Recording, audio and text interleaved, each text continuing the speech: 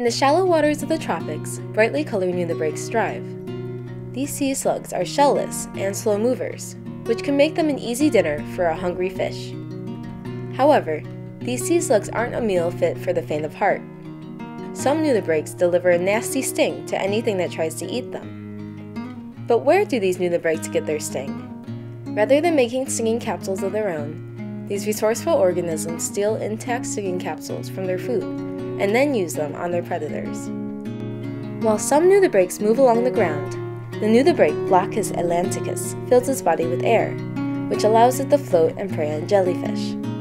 A jellyfish is usually a painful lunch due to its tentacle stinging capsules. The stinging capsules act like live ammunition because they can go off with even the slightest touch. However, nudibranchs readily feed on this animal. The nudibranch's first line of defense is its inhibitory mucus, which prevents the stinging capsules from firing. The nudibranch can now graze along the jellyfish's tentacles, giving the nudibranch a nice, painless meal. The nudibranch does not completely digest the stinging capsules. Instead, the nudibranch keeps them intact and stores them for long periods of time. If the mucus doesn't prevent the stinging capsule from going off, the nudibranch also has hard discs lining its gut to release spindles to absorb the sting. These spindles act as a biological sandbag to cushion the blow.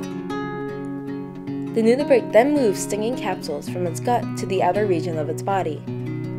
They are integrated into the extremities of the nudibranch and stored anywhere from a few days to a few weeks. The nudibranch is now lined with its ammunition. When threatened by a predator, a nudibranch squeezes its muscles around the stinging capsule, discharging the capsule and giving the predator a sharp sting.